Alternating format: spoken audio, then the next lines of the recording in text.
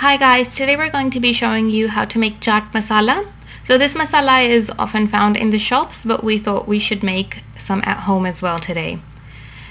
For this we're going to need 10 to 12 dried red chili, 3 tablespoons of whole coriander, 2 tablespoons of cumin seeds, 2 tablespoons of whole black pepper, 1 teaspoon of black salt, half a teaspoon of salt, and some dried mango flakes, and half an inch of dried ginger.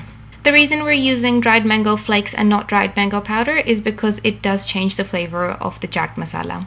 We're going to start by roasting our chili, coriander, cumin, black pepper in a pan, and this is on a high heat, and we're going to roast it until a nice aroma is released and it starts to become a little bit smoky. So as you can see in the video, it's now started to release its smoke, and some of the spices will pop a little bit because of the high heat, and we will now let it cool. Once it's cooled, we're going to grind this in our magic bullet. So we haven't come across a better grinder than the magic bullet as yet.